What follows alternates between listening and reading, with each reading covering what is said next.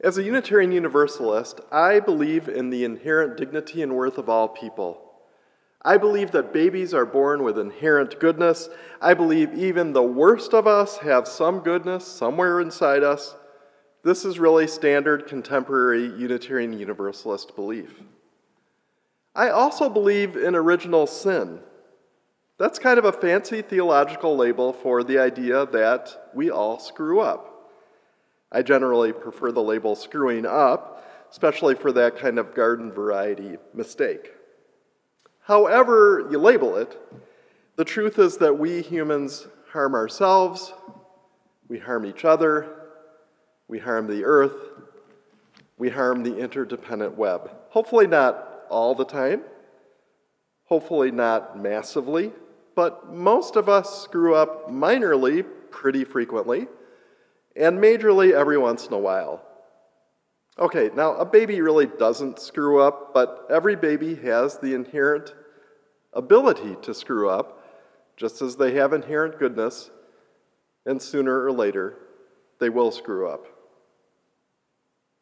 So, Unitarian Universalists have historically rejected the idea of original sin.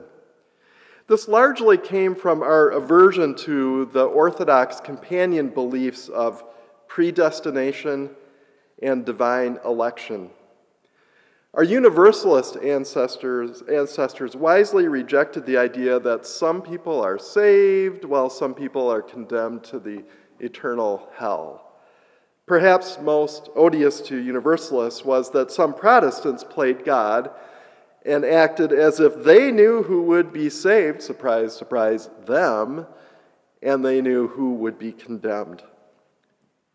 They gave belief in original sin a bad reputation. But it's also true that Universalists did believe that people, including themselves, grew up and are in need of the balm of God's forgiving and healing.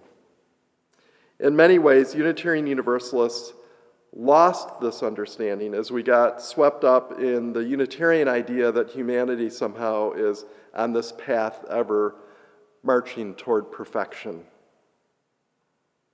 Well, I believe that original sin, this idea that we screw up, applies not just to individuals, but also communities like congregations and nations.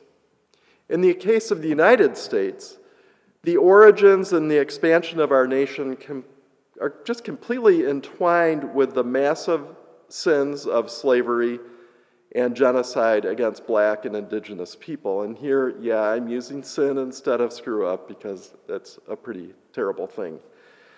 The same impulse behind enslaving Africans and waging genocide against indigenous people has created in more recent times sins like interning Japanese Americans during World War II, and in the last few years, caging immigrant children and separating them from their parents.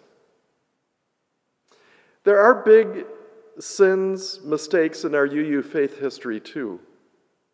For example, most Unitarians in the Boston establishment during the days of abolitionism actually opposed abolitionism or anything that would deter the lucrative slave trade. Or the outsized role of Unitarians and Universalists in imperialism in Hawaii and the Philippines, which I've talked about previously, or the prominent role of Beacon Press, the Unitarian publishing house, in promoting eugenics and the forced sterilization of poor, disproportionately women of color, and disabled women. And then there's the litany of white Unitarians and Unitarian Universalists turning their backs on black UUs as they requested support and fellowship. Over and over, we have sabotaged or at least missed opportunities to welcome black Unitarian Universalists and invite them to change this historically white faith. I don't know enough about FUS's history to understand how it might have participated in or worked against some of these denominational sins. I'm curious to learn more about the time that then FUS Minister Kenneth Patton resigned from the white race back in the 1940s. I see that Jim Jagger did a sermon about that earlier, I think, this year, and I'm going to look at that.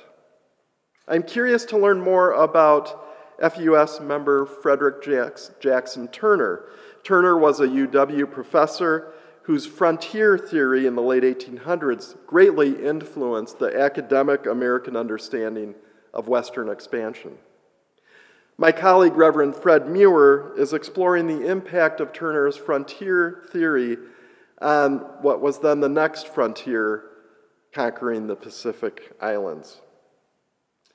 So regardless of the impact of Patton's resignation from the white race or how imperialists used or misused Turner's theory, my guess is that FUS, like most UU congregation, had its shining moments, its screw-ups, and its moments of missed opportunity. Well, here we are in 2020. None of us virtually here this morning enslaved people. None of us opposed the abolitionists in Boston. None of us published eugenics books. None of us overthrew the Hawaiian Queen or conquered the Philippines. But those of us who are white have profited from many of these sins. My own story, I think, is illustrative, where I was lucky enough, privileged enough, to be raised in elite public schools in a suburb, ritzy suburb, that was 99% plus white. I was lucky enough, privileged enough, to attend an Eastern college that was elite, even though I didn't have financial aid, and then attend the University of Chicago Divinity School. I had a boatload of educational opportunities that most non-whites, especially most lower-income people, just don't have. The land I was born on, the land I live on, the land I work on, was all stolen from indigenous people. Every time I buy a piece of clothing from the Philippines or a Dole pineapple that is cheap because of worker exploitation, I profit from U.S. imperialism in the Pacific. And I note here that William James Dole, who started the Dole Fruit Company in Hawaii, a company built on exploiting the land and indigenous Hawaiian people, I note here that he was a Unitarian. I wish all this was not true, but it is true. I am part of what went before, whether I like it or not. So my conclusion from all this is that we are in need of healing as individuals, as Americans, as Unitarian Universalists, as members of FUS. Black, indigenous, people of color within our country, within our denomination, within our congregation, need healing from the continued harm of their bodies, their emotions, their souls from racism. Whites like me need healing so we don't keep harming people of color. So how do we heal from our screw-ups? This morning I want to propose a sevenfold path for healing, and I'm focusing today on racism and oppression. But the sevenfold path applies to lots of other screw-ups, minor or major, personal or collective. First in the sevenfold path is we need to learn. Ignorance, parochialism, denial, fear of learning the truth have all helped enable white racism. So we need to learn our history. Knowing, for example, that Unitarian Universalists and Unitarian institutions promulgated eugenics, that's important for us to know. And that leads to the second thing on my path, which is we need to acknowledge our individual and collective screw-ups. This isn't about shame. It's not about guilt. Shame is never productive. Guilt is only productive for a few seconds if it then leads into learning and acknowledgement. Shame, Wallowing in grief about our support of eugenics just does not help. But acknowledging this, apologizing for it, that's what we need to do. And then step 3, borrowing from 12 steps, is to make amends where to do so does not cause further harm. There are many ways to make amends. The first one that comes to mind is after we make a mistake, we don't continue to make the same harmful mistake again and again. Reparations can be a good avenue of making amends. One of the many missed opportunities for our Unitarian Universalist Association in its relationship with black UUs was a failure to fulfill a promise in the late 1960s to robustly fund black UU initiatives. The UUA's decision a few years ago to fund the organization Black Lives UU can be viewed as reparations. I think that's a really great, helpful lens for that.